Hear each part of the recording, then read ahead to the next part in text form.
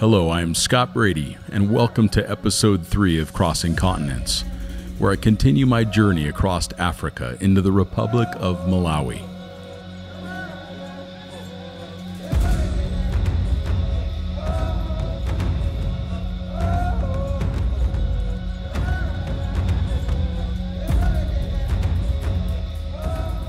In their native language of Quechua, Malawi means flames.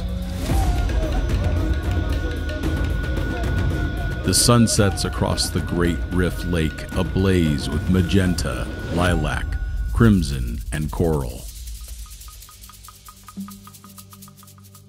Let's talk about bribes while traveling. So the reality is that in many parts of Africa, many parts of the Americas, many parts of Asia, you're going to get stopped, you're going to be asked for a bribe, you're going to be intimidated in some way, or maybe you make a mistake and they're going to find a way to capitalize on that financially.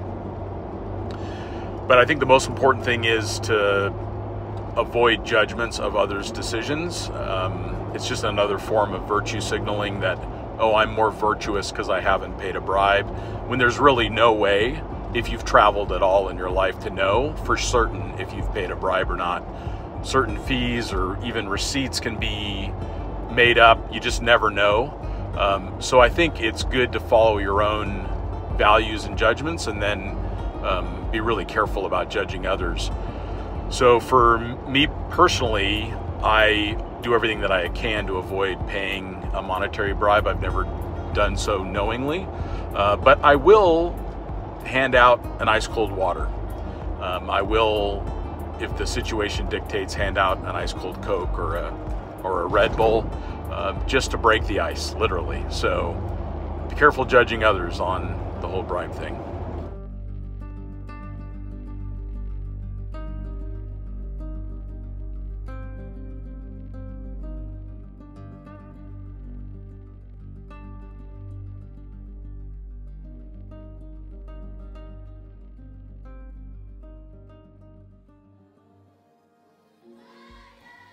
The border is actually fairly easy. The folks that I stayed with in Tet, they actually had a contact at the border that helps them with some of their trucks getting moved from country to country. So they were really helpful and connected me up with a gentleman by the name of Bourne who knows the process well, and it actually made it very relaxed. It would have been easy regardless, but sometimes that power of local knowledge. So he helped me get the insurance very easy, and he helped me get SIM card for the burner phone super easy too. So it was just a really helpful way to get through the border, lowered the concerns, and after a couple hours I was all done. But it was getting late in the day, so I found this little accommodation. It's actually a place for camping and for accommodation, but it's an old pottery production facility. I don't know if they still make pottery here or not, but it's really a beautiful spot surrounded by mountains. There's wildflowers all behind the truck here in the camp. Yeah, just incredible granite mountains all around. So I'm looking forward to an overland route today over to Lake Malawi. This has been something that I've really wanted to see, kind of walk in the footsteps of Livingston. You know, just have that connection to such incredible history. So I'm looking forward to that. Off onto the road.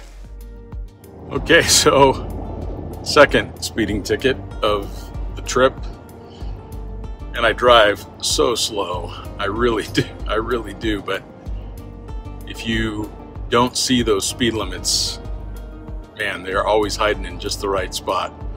So I was going 57 in a 55 kilometer zone, and I think the key is that, you know, to understand if you are speeding, then take responsibility for that. And then, you know, he asked for me to pay him. And I said, how much is it to get a receipt? And of course it was much more, but I just prefer to pay and get the receipt.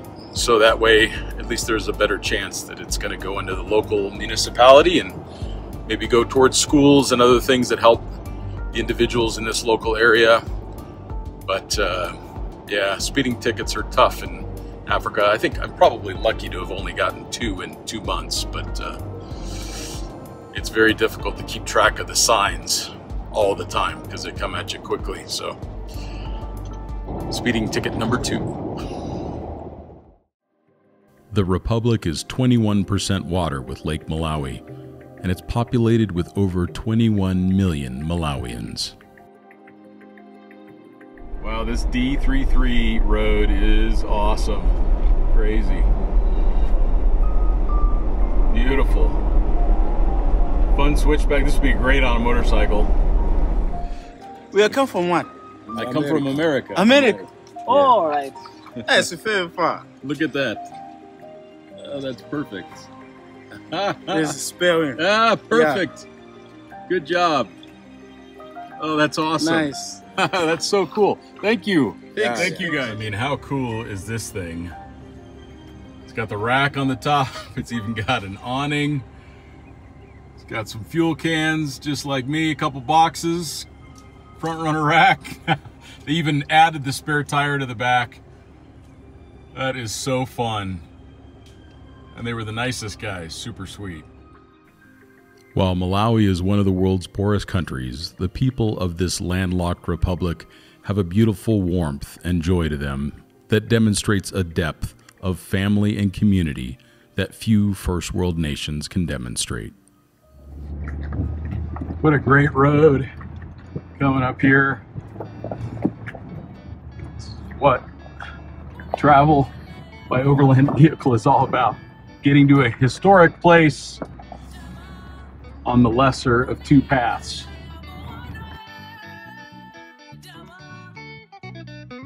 Alright, so I'm heading my way up to Livingstonia. Livingstonia was built a few years after the death of Dr. Livingstone in the late 1800s, and it's a pretty rough track to get up there. You know, it's definitely a 4-wheel drive road, call it, and a lot of switchbacks, and you gotta pay attention to tire placement. So it's a nice little adventure to get up to a historic location. There's also some cool places to stay up there too, and that's if you come in from the coast side. It's the rougher track. So fun, nice to be on a challenging road in the Grenadier.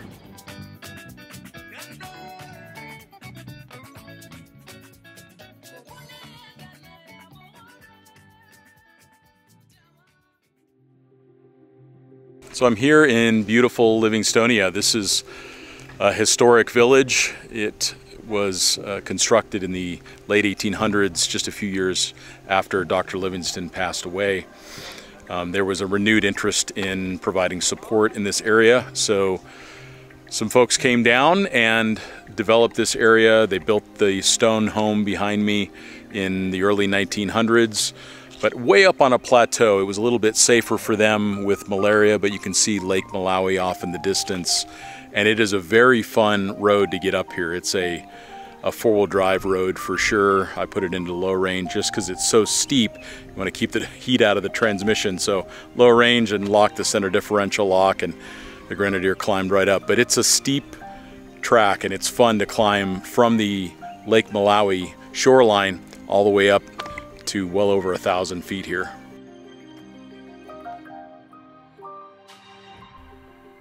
Fuel was really a concern for me in Malawi, as there was limited petrol throughout the country. So I came in from Mozambique with a full tank, and I had 2 20-liter jerry cans and 2 18-liter giant loop fuel bladders on board. Okay, so hello from Malawi, and let's talk a little bit about checkpoints. Let's talk about when you get stopped on the road. It varies a lot around the world, but there are a couple things that I believe are a good foundation for checkpoints, military checkpoints, police checkpoints, is to always roll your window down about halfway. You don't want to roll your window down all the way where someone could come through the window, but rolling down your window about halfway shows sense of openness and respect and compliance, but you're not rolling the window down all the way. And then the next thing you want to do is you want to remove your sunglasses. There's two reasons for that. The most important reason is you want to make eye contact. You want to increase that sense of humanity between you and the person that's asking you questions. And the second reason is they may identify your sunglasses as something that they would very much like to have. So I happen to really like my sunglasses, so I remove them and I put them in the center console out of the way, and then that solves two of those problems. The other thing that you want to do is have all of your documents readily accessible, and there's a way to do that. One of the ways that I like to do it is to have two sets of documents: originals that are a little bit more tucked away, and then a very professionally curated set of copies, color copies, that I keep in a folder. That way I can present copies of everything to the people that are inspecting you. It's always a good idea to handle or hand them your driver's license as opposed to your passport, unless they specifically ask for your passport. And then you always want to have a second driver's license for a bunch of reasons, but it's a good idea to hand them your driver's license as opposed to your passport, and then hand them those copies. They're most likely going to ask for the originals, but it does for the checkpoints that are less official. It actually solves a bunch of problems. That way, if they're not an official border crossing and you realize that quickly, all you've done is lost a set of copies. So those are things to consider. Yeah, be friendly, smile, tell them how much you love their country, because you're traveling here for a reason. Malawi's beautiful, and I tell them that I'm enjoying their beautiful country and their wonderful people. So it's a way for them to have ownership in your experience. It changes their perspective of your experience. So just a couple tips for checkpoints along your travels.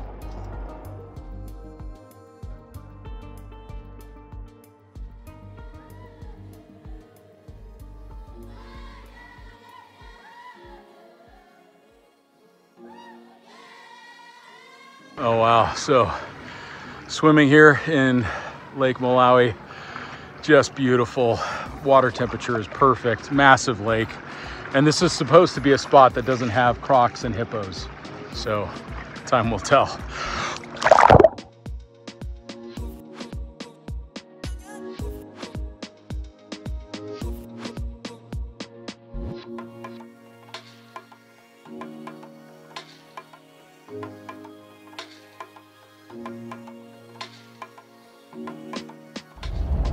When you're hypermiling the Grenadier, because there's no fuel in Malawi, getting 11.9 liters per 100K.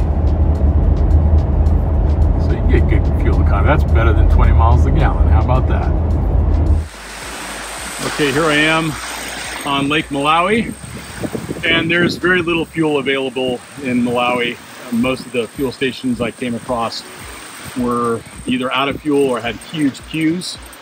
So fortunately, I came in from Mozambique with an additional 40 liters in the jerry cans and then 36 more liters in the two giant loop fuel bladders. So I had those strapped down, and I'm still about 70, 80 kilometers from the Tanzanian border.